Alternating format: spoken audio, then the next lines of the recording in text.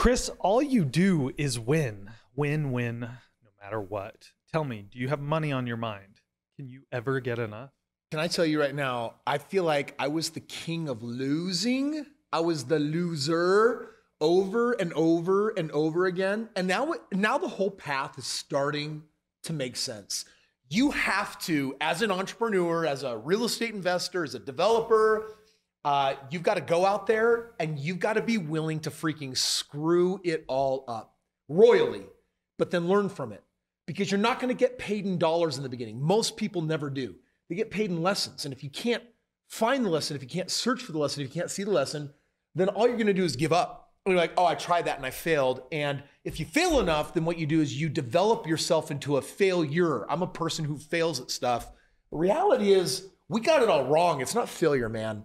You've got to embrace the suck. You're going to suck. And you have to be okay sucking in exchange for the lessons. What is more important to you? What is worth more to you in an individual? Hustle or know-how? Hustle.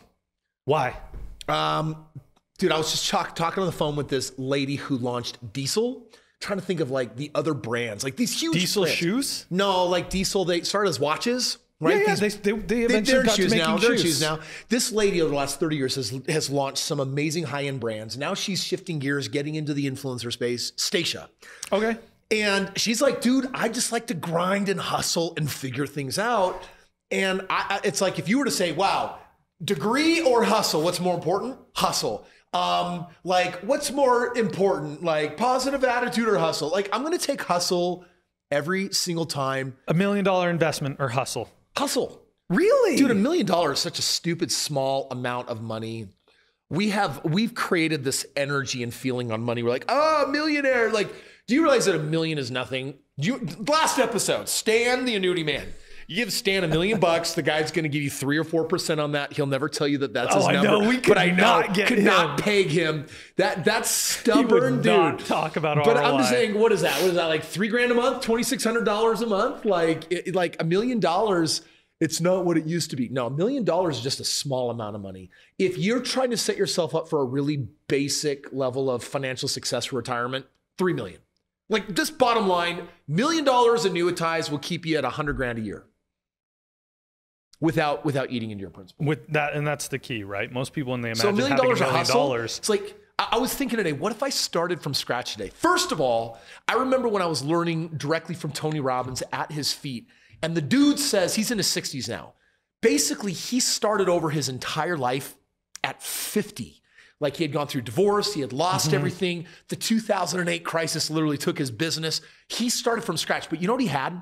He had 30 years of learning, which meant that he could build an empire as best as I could was doing like hundreds of millions. I was guessing between $300 and $500 million a year in business in that decade in his 50s. And I'm like, that's how I kind of feel. Like, I just entered my 40s and I'm doing better this year than I've done the last 2 decades combined. It's because of the lessons. So who cares about the money? Strip it all away. I'm going to have my best year ever right now, as long as I'm in the growth mindset. As long as I'm a warrior and I keep growing.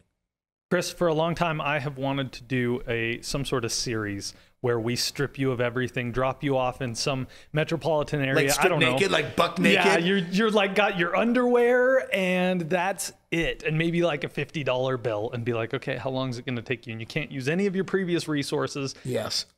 The question is, willing to do it? Can I catch an Uber in my underwear even if I have money? I don't know. I don't know that you can. I don't know. I think they turn right around. People have standards. We'll snatch you up right after the gym. Dude, the reality, Carson, is I'm playing that game all the time. Yeah. Every time I have a new business idea, every time I look at a new deal, I tackle it not from a space of comfortable, what do I have?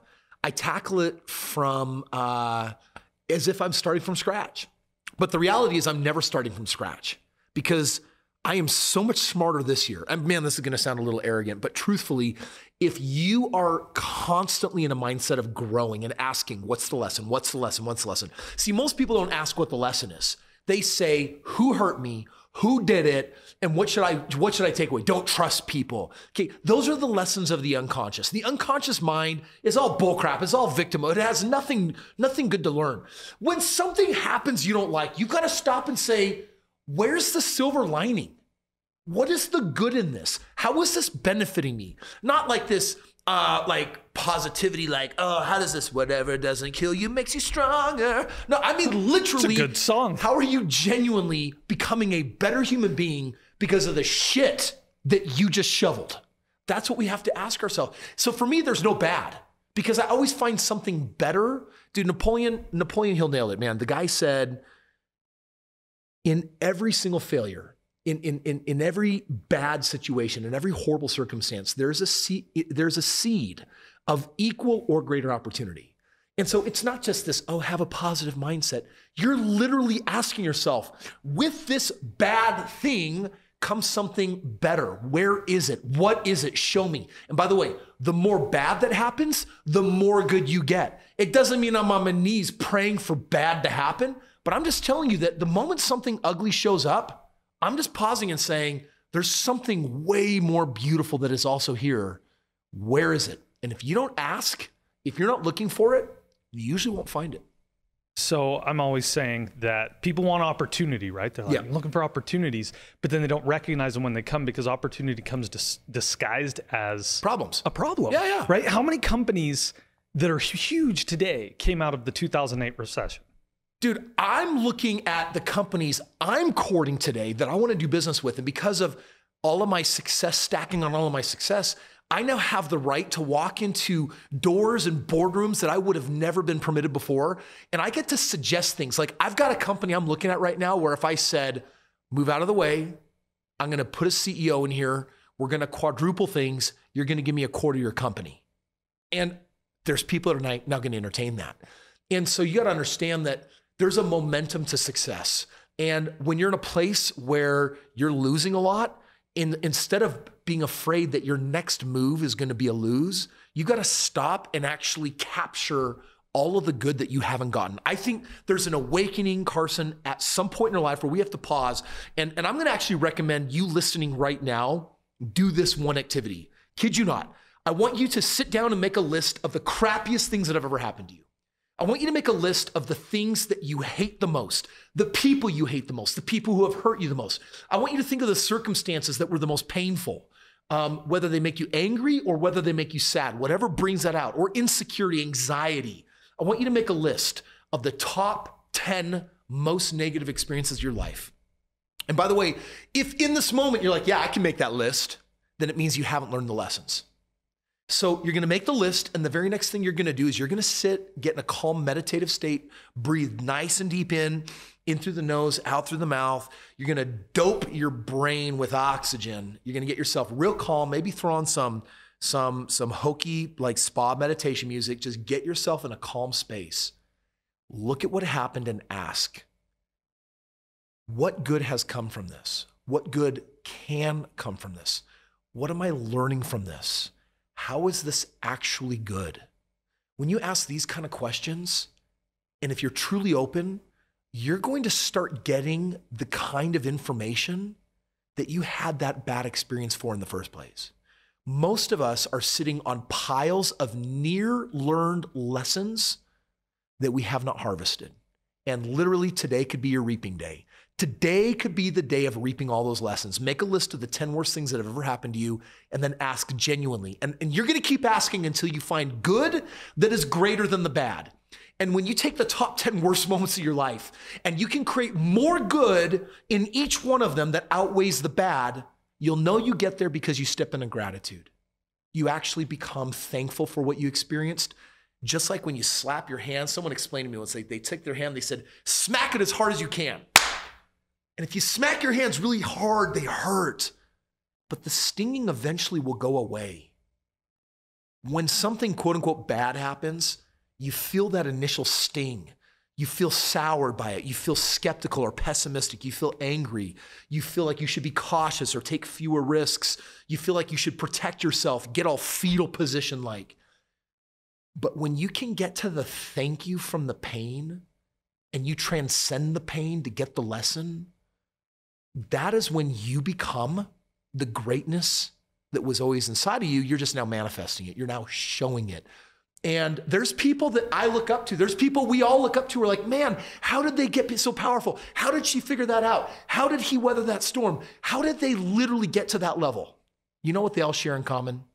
They were all able to consecrate their pain and transcend it into something far more beautiful, which means you listening right now, you've got to get to the thank you. And how you get to that thank you is you become aware of what it was that hurt you so bad. And then you ask, why was this good for me? How could this be good for me? What am I learning from this? What is this teaching me? How does this make me a better person? You don't stop asking that. You don't stop journaling what you get until you finally release that cathartic tear of gratitude that says, wow, I probably couldn't have learned this lesson any other way. And you grow and you level up a grade, and now you're ready to play a bigger game. You keep doing that, man, you're going to stack up so many MBAs and PhDs. You're going to be freaking the genius of converting pain into meaning. And from those lessons, well, that's how you get billionaires. That's how you get super successful people. That's where you get the marathoners that just get gold medals, like the people that really go furthest in life.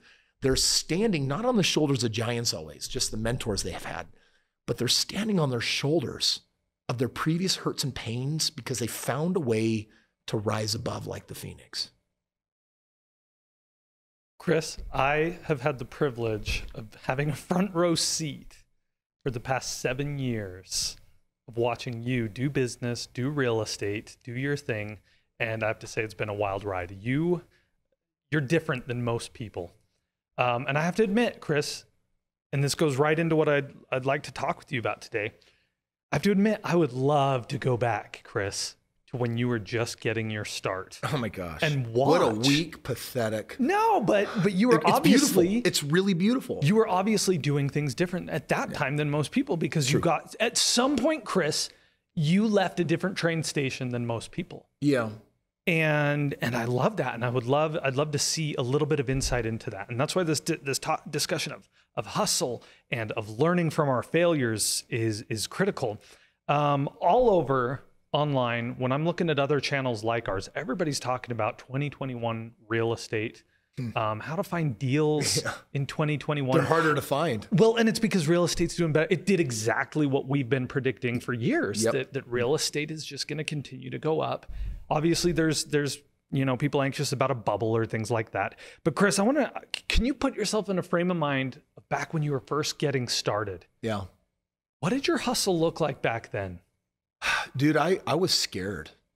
I was worried. Like if I go back far enough, I remember being worried that I wasn't going to figure it out. And that made me feel desperate. And I felt very, very worried and constantly anxious. Like I've got to find a way to rise above. And here's what was going on at that time in my life. I had a full-time job and I was also going to school full-time. So I was a college student and I also had gotten married like not many months before. And yet I had no time for this woman that I loved because I was waking up at 5 a.m, getting on campus, 6 a.m. class, there till 10, 11 or 12, racing to my job, working off until 8 or 9 o'clock at night. And then I come home to a pile of homework and then just rinse and repeat the next day. You were adulting big time. I was adulting in a really big way. Thrust upon you in one year. I was hating how hard I was working, but part of me was doing it because this incredibly beautiful woman that I fell in love with, she was scared of debt. And so her college was paid for by her parents.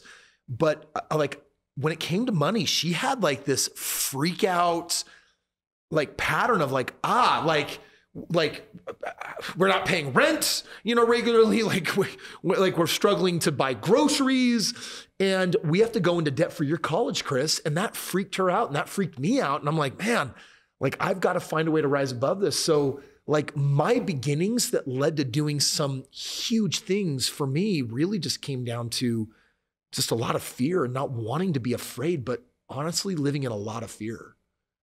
So how did you funnel that into activities that were successful?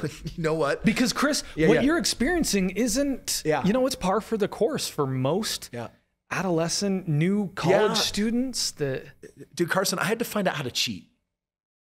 This is gonna sound horrible. I've cheated on tests before. I've cheated in my life. I've felt guilty from it, and they're like, "Don't do that. Like, succeed on your own merits, right?" No, like early days, right? But like, let me tell you about a different kind of cheating. This kind of cheating is called shortcuts. Often people associate shortcuts as being either a really bad thing or a really good thing. And the shortcut or the cheating that I want to talk about is leverage. So when I did my very first real estate deal, I want to share with you what was going on in my mind. I wasn't thinking about doing a deal. I knew how hard I was working to make 20 grand in a year. And I was like, this sucks. This is the most money I've ever made, because before I was a teenager, now I'm a young adult, I'm in my early 20s.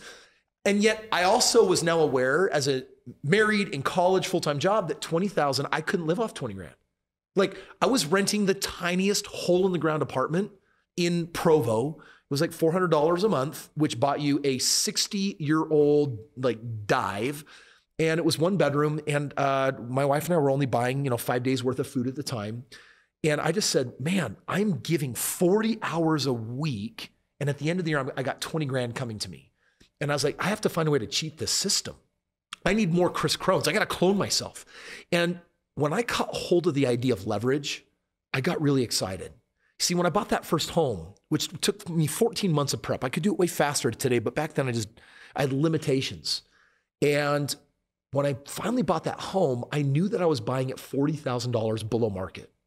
I also knew that I was going to rent my basement and it was going to pay for my mortgage. So I was going to live for free. And in that moment, I'm like, wait a second.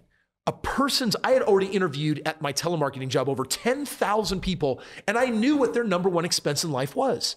The number one most expensive thing that you have to pay every month is your roof. Yep. It's your living situation. So I was like, wait a second. I worked my butt off to save $5,000 so I can put a $3,300 down payment on this $110,000 home that's worth 150 grand.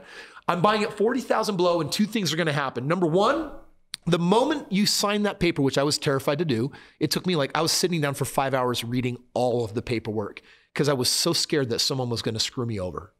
I was scared that I was just going to do it unknowingly. I was scared of what I didn't know. But when I finally signed on it, there was this moment of relief where I'm like, wait a second, Kris, your net worth just went up by double what you make in a working year. You're going to work 2,500 hours this next year. And yet in one moment, you signed on a deal equivalent to you working for 50,000 hours. Sorry, 5,000 hours. 5,000 hours got compressed into a moment. Oh, by the way, your living expense is gone. You get to live for free. I'm like, what?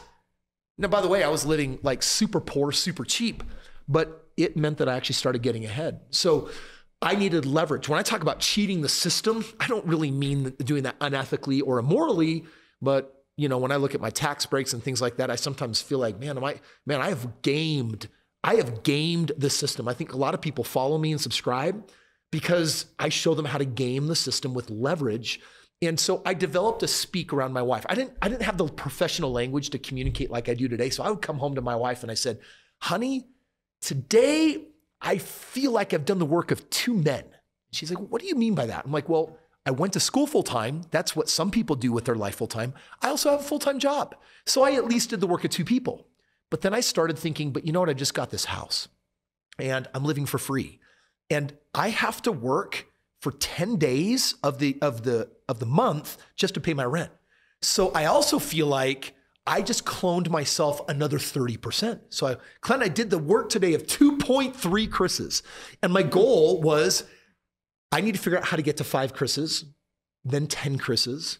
Dude, by the time I had 25 properties and I was raking in total about $12,000 a month, I literally felt like I was doing the work of 5 Krises. And all that really meant to me was I'm using leverage. Today, I will be in hundreds of thousands of places simultaneously thanks to social media. Like, you're not the only one listening to this episode. You're one of millions of people this week that are going to consume this content, and that's a game of leverage. So I started creating some rules for myself, Carson, which was you've got to find a way to cheat the system, and how you do that is by the arm of leverage. And let me just describe arm for a moment. Someone once gave me this, they gave me this analogy. I'll see if I can talk you through it because I can't show you for those of you that aren't watching my screen. It was about a gate. And they said, imagine for a moment that you had a really heavy 200-pound gate and it was a 6-foot gate. And you had to manually pull up and open that gate so that you could drive through it. It would take some strength for a person, but because it's on ball-bearing hinges, it's not going to be that hard. If that 200-pound gate, however, were now twice as long, it would be many times easier. If that gate were 1,000 feet long, you could literally blow on it and it would open. You wouldn't even touch it. You would literally, with just commanding air force, you could open that gate. So I learned that the more leverage, the more cheat power. Like the more leverage, the faster you get somewhere. And so I just started creating a filter. Don't do things in life where you're trading your time for money, because the moment you are, you have no leverage. You have no leverage. In fact, the person who is making the trade with you has the leverage. Yeah, if someone's trading dollar per hour, they're winning. Yeah. So how does this apply to real estate, Kris? Well, dude, real estate is Did you use leverage to get into your first house? Well, think about leverage this way. I go to a bank, my very first house, the bank said, hey, Kris is a primary residence. Just like today, you can put 3% down. You want a $300,000 house? 3% is $9,000, right? And most people think of that as an expense. They're like, oh, I got to have a down payment to buy a house. And it's like, no. Think about this. You're going to have control. No. This is a $300,000 house. You're putting $9,000 down and you're controlling $291,000 of the bank's money. And by the way, that money is free. Like, it is so low, it's cheap. Everyone should be getting max out your mortgages. Hello, People freak out when interest rates go, from 2 to 3%. It's like, oh my gosh, they're so high. 3 to 4. Dude, your credit card often has 26% interest. Well, I'm going to share with you another point of leverage, but first I just want to share this idea that I loved controlling banks' money. Second house I bought. It was Kris, let it be known, Kris loves cheating with the bank's money. Yeah, dude. Well, think about this. Like, I found a house that was worth like $250,000. I'm going to buy it for $160,000, $90,000 below. And the bank wants 10% down. So I had a home equity line for my first house. The bank was saying, hey, Kris, because you have equity in your first house, you have a $20,000 line of credit. It was like 18,000 something. I needed like 16,000 something of that to close on my second house. My first house bought my second house.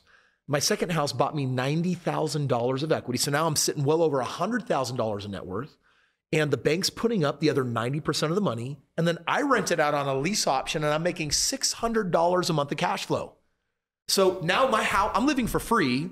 I get paid another $600 a month on top of that. My net worth's like $140,000, $150,000. And the bank's like, all I did was come out of pocket $3,300 that made these two transactions go. That's leverage. So I love leveraging banks' money. And so there's many points of leverage. But that's the first one is, yeah, I love real estate because I like, I'm not even beating the banks at their own game. Dude, the banks are happy with what they're getting. Their economy works on this. My economy works on this. Well, and if you're renting to people as well, there are people that need a place to live. And so really that kind of leverage favors everybody in the situation they're in. I think that we have a moral obligation, a social responsibility to be good at money. I'm going to tell you right now that without dropping any names, I have some associations with individuals that look at me as a greedy, money-grubbing capitalist. And I'm sitting there and I'm teaching my children a different lesson while I'm sitting on the beach in Florida the other day. Kris, are you talking about your in-laws? No, I'm not talking about my in-laws. My in-laws are awesome. I love my in-laws. But no, you're not going to get it out of me because should they ever hear this, the last thing I need is a family feud. Sorry. No. Thanks, Carson. No, they're dope. They're awesome. I just call them drugs. So what happened was I'm sitting on the beach in Florida and I'm teaching my kids about leverage and I'm teaching them this game of money and I'm teaching them like how the economy works. And I said, kids, this business employs 45 people. So because I'm good at making money and I get that positive arbitrage, I can take care of 45 families. Those are 45 families that are able to put food on the table and they got roofs overhead. I said, that's a good thing. But I also have a team of 200 experts doing all of my real estate. When you follow the value chain of how many people are involved in my operation, it is thousands of people that are positively impacted. So someone says money grubbing, greedy capitalist, And I look at how much money I'm donating into my 501(c) charitable organization for doing the work of breakthrough and emotional healing. And it is a massive arm of leverage that is only growing and only getting bigger. And so every year I'm really measuring one thing. It's not my net worth. It's my leverage. Every year I need more leverage than the year before. And if we would start thinking, today I'm doing the work of how many Carsons? Today I'm doing the work of how many Beths? Today I'm doing the work of how many whatever your name is. Start thinking that way, because when you clone yourself and you learn how to be in multiple places at once and become a more powerful earner, here's what I've learned. When you have more than enough money to pay all your bills, only then do you really possess the financial ability to become benevolent. Only then can you actually put money and energy behind your altruistic desires. Only then can you actually deliver some greater good on this planet. Now, I know that we're always going to find rich, greedy bastards that are all in it for themselves, but you know what? That's anybody. Poor people do that. Like everyone, that's the cool thing about life. Like, decide who you're going to want. This, as long as we can keep a free country, for heaven's sakes. As long as we can keep a free country, it's your choice to decide who you're going to be. You know, I'm just saying everyone has an obligation to learn how to do money. My kids have an obligation to learn how to think about money in ways that are productive, that are efficient, that are effective. And to do that, you got to learn about leverage. That's why I love real estate. Compare it to the stock market. Oh, Kris, the stock market is doing so good. I'm like, great. You understand that you have to average that over 30 years, right? Like, I get that you feel like the world's biggest winner for the last 12 months. But guess what? Like, go ahead and keep playing the game like that will continue. And I swear you will become the biggest whiner, victim-y loser on the planet. The house always wins. The house is always going to win. And that game is rigged to always be that way. It's its own gamble. And by the way, do I have money in the stock market? Yeah, I do. And yet stock market is a form of leverage, because you're saying I can't afford. Well, dude, other than puts and calls and margins and things that I'll do, here's the reality for most people in the stock market. First of all, disclaimer. I don't believe in 401ks. I don't believe in IRAs. I don't believe in index funds. I don't believe in mutual funds. I don't believe on this idea of, hey, take the top 500 most successful companies and we'll put them in this fund and we'll average out all their returns and then you're going to get 5 or 6% winnings over 30 years. And I'm like, hey, that sounds really safe, but it also don't compound over 30 years. So you're screwed if you were betting on that actually meaning something, meaning do the math. And the math is, oops, my strategy causes me to wind up short, hence the strategy sucks. Why are most people winding up poorer than they want at retirement? It's because they're going for safety. They're going for low ROI because it's safer. I'm like, man, if you don't learn how to take double, triple, quadruple digit risks, you are screwed. Like, you do realize that, right? And like, huh? What are you talking about? I'm like, you're done for. You're never going to make it. Just do the math. Like 5th grade math. It's just multiplication, a little bit of division, a little bit of addition and subtraction. That's all you need to say. Dude, I was 21 years old and I was just thinking, man, so if I'm the best 401k-er, if I'm the best IRA-er, if I'm the best house payer offerer, where am I going to wind up? Average adult in their 60s that's really good with money, $172,000 in retirement. Their house isn't even paid off. That will last them 2, 3, 4 years. That's it. And they'll eat their principal. Yeah, then they're going to eat their principal and then it's all gone. So yeah, that's a problem. So by the way, when I say stock market, here's what I mean. I can buy $50,000 worth of Tesla. And do you know how much it'll cost me to control $50,000 worth of Tesla? 50 grand. Or if I want to buy Apple, how much Apple stock can I buy with $100,000? 100 grand. So we're not talking about some of the advanced stock trading opportunities. What I literally mean is there's no leverage. Compare that to real estate. I can buy investment properties for every dollar I put up, the bank will put up the other 4. So it's a 1-to-5 leverage. It's awesome. So you should be asking yourself, where do my resources multiply? People understood this, by the way, back in the farm days when we were living off of a barter system and we had animals. When I visited Kenya with my kids, we were doing this really cool mission project, and their currency is literally cows, goats and cows. And the cow is their source of meat. It's their source of food, right? But it's also their water. They drink the blood. That's how they stay hydrated in these really hot climates where there's no water around. And it's their currency. It's what they trade with. So they understand that I make the mommy cow and the daddy cow do the nasty, and then they produce a baby and my herd multiplies, and everyone's got to be thinking, how do I multiply my money? How do you multiply your time? How do you be in multiple places at once? That's what everyone got to be thinking. And so real estate is a great way to do that. So what I was going to say, though, not necessarily in how you purchase stocks as leverage, But what you're actually doing is leveraging someone else who figured something out. Yeah. Tesla, you're leveraging Elon Musk's genius Yeah. to create a company. And you're like, I want in on that because I can't do that on my own, but I can do a part of it Yeah. and be part of that ride. And on the flip side, Elon Musk is usually using leverage by saying, hey, my company has value. Yep. If I let a bunch of people own parts of it. Which is why I tell people, it's like, don't invest in 401ks and IRAs. Instead, get educated on the top stocks. And you're looking for asymmetric risk. You're looking for low downside. You're looking for huge upside. You're looking for stocks that can grow over 10 years, 5,000 to 10,000%. Well, and isn't that the definition of leverage, Kris? Asymmetrical risk? It is. And a lot of people don't know exactly what that means. So I'll say it again. It means low downside. It means high upside.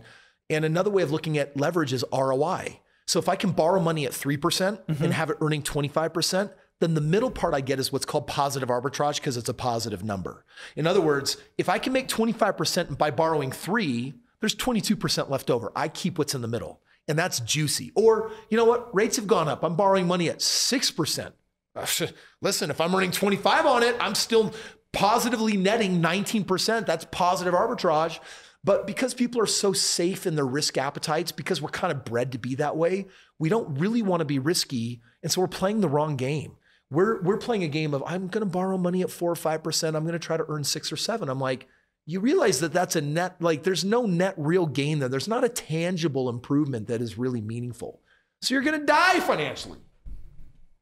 Benjamin Franklin said, time is money. You know, it's this cliche that we hear from time to time. And yet it's true. Yeah, but no one really believes that until they're making a lot of money. Right. And then when they realize that their 24 hours are just as limited as we all have, yours. We all have the same 24 hours, which means you've got to figure out, what are you worth per hour? I was doing some math with my wife. I was showing her, I said, honey, our business is doubling again this year.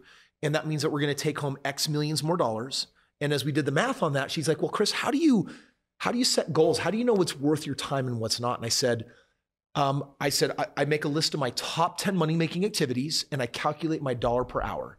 If I do this, I make $50,000 an hour. If I do this, I make $10,000 an hour. If I do this, I make $3,000 an hour. If I do this, I make $1,000 an hour. And what you got to have is standards. You got to have a cutoff point where you say, I'm no longer going to do these other things. See, this is where a lot of people, Carson, they misinterpret, they misunderstand rich people. Like in my life, do I have someone that soccer moms my kids and takes them around, not my wife?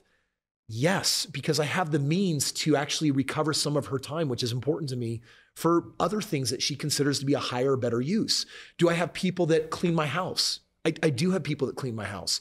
I pay people to especially do menial things, meaning like, what are the same things you'll do over and over and over again, but someone else could do for you? Well, I don't go to the bank and my number one rule is I don't do errands. I don't do errands. And if my wife doesn't want to do them, I don't believe she should have to do them either. There was a time when we had to, because guess what? We weren't making enough money to pay someone. But when you get to the point where you're like, hey, Kris, like I'm getting more leverage. I used to be worth $30 an hour. Now I'm worth $90 an hour. Well, great. Make a list of what it costs you to run your errands. Well, Kris, that's $14 an hour. Kris, that's $10 an hour. Kris, that's $8 an hour. Great. Could you spend that time doing something or earning more money? Well, I could. Good. I think at some point for anyone to become more financially successful, they have to figure out how to recover time by dumping projects on other people. That's all a business owner does, right? Most businesses are owned and operated by solopreneurs. The average solopreneur, $46,000 a year. Average graduate post-college, $51,000 a year. Why would you ever want to be a solopreneur and make less money wearing more hats, working harder than you just literally getting a job for somebody else? Like go find a cushier situation. But it's the mirage of control, Kris. You own a job instead of but then it owns you, yes, right? And it does. But if you become a smart business owner, listen, if a business can't have a lot of employees, I'm not interested in that. More employees means more leverage, more people that I can pay. So I need a margin. I need a company with good margin that makes really good money so that I can afford to feel good about paying other people the money rather than the profits to me. So I get back my most valuable resource, time, right? So everything, when you say, well, Kris, take me back to the beginning. Yeah. What was it really like? Like, I think what really freed me from the system is I could run the math really easy on the value of my time. This company values me at $20,000 a year. I need to find things that are of equal or greater value. By the way, I want to recount that. I didn't mean equal. You got to only work on projects that are worth double or triple your time so that you're not doing this stupid incremental mindset of, yeah, I'm going to try to grow myself 10% a year. Single digit ROIs don't compound. You got to look for bigger stuff. Oh, Kris, doesn't that mean you're looking for get rich quick? Maybe. To be honest, I only touch get rich quick. If in 5 years I can't turn it into a multi-million dollar empire, why would I do it? What a waste of my life. Well, Kris, that's thinking really big. No, I'm going to freaking fail a lot. I'm going to learn how to do it. And I'm a small guy compared to some of the biggest, most successful business owners out there. But guess what? They're leveraging the same thing. They're falling flat on their face. They're trying, they're putting themselves out there. And when they fail, they don't go inside and beat themselves up. They're like, I discovered how not to do something. What can I learn from this? What's the lesson? Because the truth is, in childhood, Carson, we learned to fall 3 times before we would stop trying to get back up. Some people it's 1, some people it's 5. Most of us, we will allow ourselves to fail 3 times on average, and then we're done. 3 strikes, you're out. Literally, it's a thing. But in entrepreneurship, there's no way 3 goes are going to lead to a win. Like, most crazy successful people had to fall dozens, if not hundreds of times before they figured that out. And the lessons give you leverage. So let me just recap for a moment. All the ways that you can get leverage. You want to get leverage on your money. Mm-hmm. You want to get leverage on your time. But probably the biggest thing I've shared today is you got to get leverage on your lessons. If you've had a bad experience and haven't learned and extracted all the lessons from it, then there's a pileup of near lessons, of near leverage that would take you so much further faster. And you can't get there because you're not asking the right question. You're too busy feeling bad about why it didn't work. I'm like, screw that. You don't have time for that. Are you kidding me? You're not focusing on the right thing. Focus on the lesson. What am I supposed to learn? So in the beginning, Kris, how did you get leverage? How did I get the what? How did you get leverage? I mean, I'm imagining a listener at home. They're like, I've got a 9 to 5, a job. And I'm like, okay, I got to get more leverage over my time. I got to get more leverage over my money. Where do I start? Okay, so you're looking for measuring positive arbitrage on everything. And here's what positive arbitrage means. Well, I could put my money in this bank earning 1%, but if I switch over to this bank, I could earn 1.5%. Oh. And I'm like, why would you waste your precious time to go for something that doesn't produce what I call a tangible benefit? A tangible benefit means that by making the choice, you get a substantial of enough difference that it becomes worthwhile. For example, well, I have a 3.2 rate. I could refinance my house and get 3.1. Okay, whatever you're going to save, I promise you, it will take you 12 years before the cost of redoing the loan will actually pay for itself. It's not tangible. So it's more like, wow, I was in at 9% and then they got me down to 3%. That's a tangible benefit, right? It's like, wow, it saves me $2,900 a month. So people got to be asking, how do I get enough positive arbitrage that it's tangible? For example, well, I'm going to trade this stock because I'm going for a 20% increase this year. Nope. I'm going for the one that has a 5,000 to 10,000% increase, knowing that I could risk and lose all of my money because I will lose more than I win, but I become the biggest winner on top because all of my risks have way huge upside and I'm smart enough to diversify so that I'm not putting all my eggs in one basket. Okay. So you should ask everywhere you go, how do I get the most leverage? Like, let me just give you a quick example. Yeah. There's someone listening to this that spends 2 hours at the gym.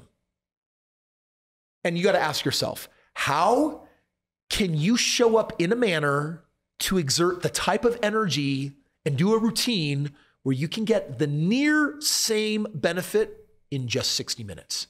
Because if you can figure that out, guess what you've recaptured? 7 hours a week. 7 hours a week. But guess what? I can start a business on the side for 7 hours a week. And let's say that business in time makes me $3,000 a month, but my job's paying me $6,000. I have literally created a 0.5 Kris. I've cloned half of myself because I got $6,000 from my job. And now I have the other 3,000 coming in from my side hustle. But if that side hustle, I'm like, oh man, I could literally pay someone to run the entire operation, but I would have to give up $1,000 of my $3,000. I would do it. I'm going to net $2,000. I'm going to pay the other $1,000 to someone else to do everything. So it only takes me a couple minutes to peek in on it because I'm reclaiming my 7 hours for what? Another side hustle to see if I can make another 3, 4, maybe. But if I learn and get wiser, I shouldn't do the same thing. I should say next time I'm going to dedicate my 7 hours to something that only can produce me 6,000 or more. In other words, always go for double minimally. Always go for double minimally. So Carson, where do you have time that you can save is what people should be asking themselves. Or where am I investing my money where I have way better upside and opportunities? As long as I'm smart and don't put all my eggs in one basket and fully research it. That's how you get leverage in the beginning. It's by being smart. And I think that really comes down to this. You have to learn how to vet opportunity. If you don't have good standards on vetting an opportunity, then you're going to pick crap. You're going to pick something that looks good, but because you don't know what you don't know, you're burying yourself under like a whole bunch of stress that you don't even know is coming your way. And you know what? You will fall on your face. You'll make dumb decisions. I promise you. The goal isn't to not avoid the dumb decisions as much as it is to learn from them when you make them so that you level up your life big time, increase your standards, learn, and then don't have to make those mistakes again. Okay, so it's leverage on your time, leverage on your money, and what was the last one? Leverage on your lessons. Yep. And by the way, there's also leverage on skills. Like one of the things that I love from Tony is Tony Robbins will say, hey, what business are you in? But then he'll say, what business should you be in? In other words, it's like, well, I am myopically in my tunnel building this business and I've been at it for 10 years and now I'm making $20,000 a month. Pause. If that business were gone today and you take all the lessons of everything you learned, is that really what you would rebuild? What if you just shifted and said, wait a second, everything that I've learned or everything I could learn, like what business should I be in? You might find a business that is 10 times profitable, but it's uncomfortable to make the transition. Find a way. That only happens though if you ask good questions. And that is one of those, which is, what should I be doing? What would have been a better choice? What should I do next time? And and you got to disassociate from the negative energy of the past where you didn't get what you wanted. You have to learn to interpret that as something beautiful that says the lesson is more valuable than the result. What I'm learning is more important than the money that I'm getting. Well, growing up, my dad, he has a TV repair shop. And I think this idea of leverage over skills is interesting because I think my dad is in that business because he's really good at the art. Yeah. You know, the skill set. Yeah. How many positions here at your company, Kris, do you have the skill to actually do, and do you have the need to do? Well, so that's kind of funny. I always have this saying is that just because you can do something doesn't mean you should do it. Because assuming that ability equates to requirement is how you will shorten your leverage and keep yourself from going further. And like, so in my business, dude, there's so many jobs here that I know how to do, but my job is like, also, this is a little bit renegade, but I think it's an idea. It's a worthy thought worth chewing on. When I learn a skill, my goal is to figure out how to hand it off in 90 days. And that means I'll never get to mastery, but it should mean that I can produce enough of a result to understand it and then hire someone to do it better than me. And that's what I'm looking for. There are now parts of my company I don't know how to run, Carson. And thankfully so. There's so many things. I could commit some of my time, for example, to memorizing the numbers of my bank account. I have someone else do my banking. Like, why would I do that? Why would I use this precious bandwidth for something that doesn't give me leverage? So one of my filters as I look at opportunities in life is, how do I get leverage? And by the way, this is a question worth writing down. Like, you should keep a journal of powerful questions. How do I get leverage on that? How do I get leverage on that? So can I give you a real example? Yes. I'm talking to John Lee Dumas, Entrepreneurs on Fire. Dude, the guy has podcasts. A media empire. He was on one of my podcast episodes just recently. And John's like, Kris, dude, you should come and join me at EXP, right? This is this realty company that is shooting up. They got crazy stock values. Right now, they got about 40,000 real estate agents worldwide. Keller Williams has 160,000. That was the last big splash. And right now, market share is going crazy to EXP because they said, you know what, Keller Williams, it's pretty cool that you will do a profit share, but EXP will do a revenue share, which means before you guys take all your profits and expenses and private jets or whatever you do, we're actually getting a piece of everything generated. The gross. And people are jumping on that hardcore. So John hits me up and says, Kris, dude, why don't you do that with me? I said, John, I need to get a certain amount of leverage and it's got to be 8 figures or it's not worth my time. So he started saying, okay, Kris, well, how would you develop that model? What would you do? I said, well, first of all, I'm not a real estate agent and I'm not going to become an agent. So that means that you need to go talk to the company at the highest level and get permission that I can have a member of my team be the realtor that all the money flows to as a part of my entire company. So he went and he got that for me. I said, great. You just saved me like freaking 100 hours that I did not want to, nor a test or liability or any of that. I said, okay, number 2, if I were to roll out to my entire fan base that you can join EXP, there's going to be maybe 1 experienced agent for every 9 that are interested in joining my team. And EXP does not have systems for helping newbies learn how to become very successful realtors. So I said, I won't bring this to my people unless I can automate that. And so he said, well, how would you do that? So I built in front of him an entire system where I could essentially recruit 3,000 to 5,000 people in 12 to 24 months and probably turn that into, a few $1 million a year. And he said, well, what do you think of that? I said, it's not interesting enough yet. And he said, okay, so how do you make it more interesting? I said, here's how you get real leverage. If I build a system to help non-realtors become realtors and have success, then I would need to recruit 20 to 100 influencers at my size or bigger that would want to leverage into the same system so that I could then be recruiting tens of thousands of agents into this model. And the guy calculated the numbers and he's like, okay, well, now you're well over 10 million a year. And I said, great. On top of that, it can't be my primary focus. So here's the tools, here's the resources, here's the permissions that I need. And he said, would that make it interesting? I said, 8 figures is one of my minimal standards. Like, do I want to partner with you to make an extra $500,000 or $2 million? That's been, like, once upon a time, there's a version of Kris that would have been exciting, but that is reverse leverage. That's moving in the wrong direction. I need a big enough stick of leverage for this to actually make sense. And I said, great. So at 8 figures, now you've caught my interest. Well, my team's going to vet it this week. We're going to look at it. We're going to see if we like it. We're going to see if it matches the brand. But the point is, because I elevate my standards and always require more and more leverage, guess what I produce? I produce more and more results. So Kris, we've talked about all sorts of leverage on your money, your time. I mean, you're giving us an example of leverage in business, but let's bring it back to real estate. So we talked about how you got leverage in the beginning. What do you do now that you're like buying hundreds of homes every year? Team. Dude, it's all about team. There was a time when I had agents find deals, but then I had to vet them. And I'm like, wait a second.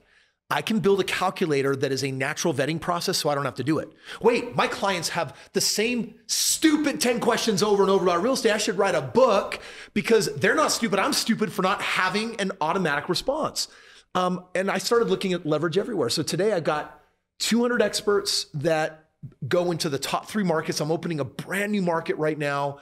We're getting 30% plus projected ROI on all of our projects right now. We've done thousands of these. And so I have a team now that literally automates the entire process. My involvement is ultra minimal because I have a team that does everything for me. I don't literally have to do a single lift to make that machine work. So I'm buying hundreds of homes every single year.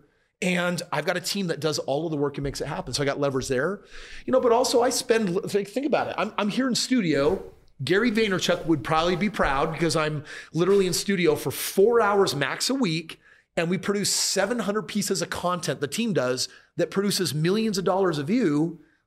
That's leverage right there. So a person should, if there's any takeaway from what we've been talking about today, a person should be asking, how do I get leverage over my money? How do I get leverage over my time? How do I get leverage over my talents? How do I get leverage over my other resources? And what are the lessons that I haven't learned from painful experiences where there's huge leverage that will come if I can just get past the pain and learn the lessons? A person should be asking to get leverage in every area of their life if they want to be the most resourceful, if they want to live their mission at its highest level, if they want to achieve highest levels of success, and then you bring it back to fulfillment. What really puts a smile on that face? What really helps you feel like you accomplished what you are meant to? Get leverage on that, and that's got to be a recipe for the greatest life possible. I really enjoyed this conversation about leverage, Kris. When I think about the top companies out there that are doing things different, a lot of it has to do with leverage. I mean, you think about Uber. They're the biggest auto company, if you will. biggest taxi company and they don't own a single vehicle. Why? Because they're leveraging other people's assets. Airbnb. Largest real estate company in the world that has passed up Marriott. Marriott took 30 years to build its it's like 27 or $28 billion net worth. And Airbnb owns no property and it has a greater valuation. Yep. Maybe not during COVID, but hey. But talk about leverage, right? Yeah. They're like, hey, other people have this asset. Why don't I just use it? Dude, the leverage is all around us. Fiverr. I go there and instead of learning a skill, someone does my Photoshop for $10. Yep. Like leverage is everywhere. People though, ultimately, Carson, this is what's missing.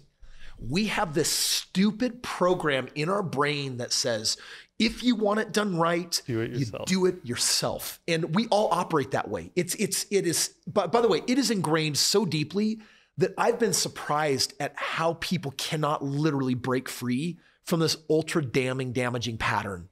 And so I developed a new mantra to break my pattern that said, Kris, if you want it done right, don't do it yourself. Break that pattern, look for leverage everywhere you go. And if you can't get leverage, say no. If you think about Amazon, the typical retail store, they had to have somebody in their store physically in order to buy a product. And Amazon's like, well, if we just throw open the gates and just mail it to them, now we've got leverage over the entire world of being able to send product. But Kris, right now, I know there's a solopreneur out there right now watching this or listening to this who is just balking at the idea of, you're saying I need to get team members, that I should hire someone. I can't afford to hire someone. Final message. Yeah, final message today for this solopreneur. Yeah, first of all, if you're saying to yourself, I can't afford that leverage, you're in the wrong business. You're in a business right now that has so little margin that it is forcing you to work in it. And that means that it owns you. And guess what? It's been that way from the beginning. And I can already tell you your destiny. In fact, what you made this last year, your growth pattern, just map that out for the next 10 years. And if you're not happy with what has been and what is likely going to be, then you have to change.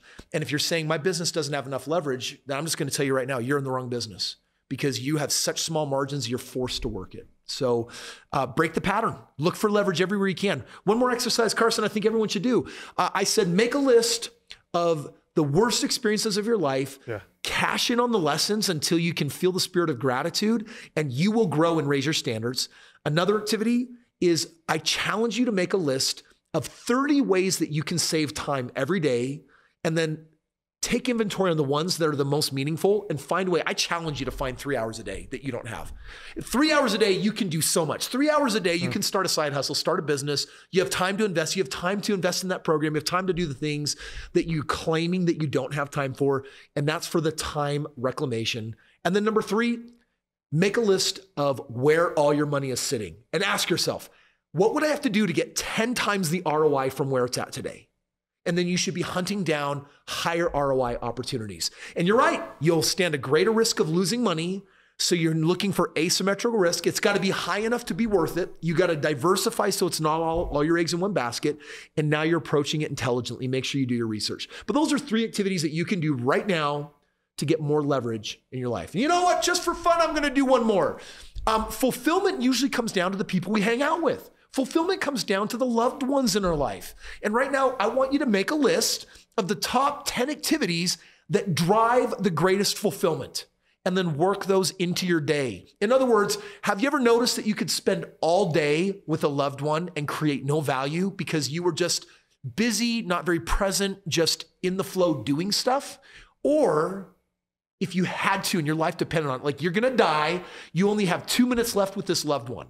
I bet you could say something emotionally connected, meaningful enough that 2 minutes could mean more than an entire day. So you know what? Make a list of what is the most meaningful, and you'll save time by doing the things that matter, being all in, rather than spending a whole lot of time on things that don't matter. There's a whole bunch of activities. Take it to heart, find leverage, reinvent yourself, beast yourself into a better person. I challenge you, find an extra 3 hours a day. I challenge you to create more meaningful moments in your relationship. I challenge you to get a 10x on your money that you got right now. I challenge you to learn from your 10 worst life experiences and cash in on the lessons. All of these things will give you more leverage.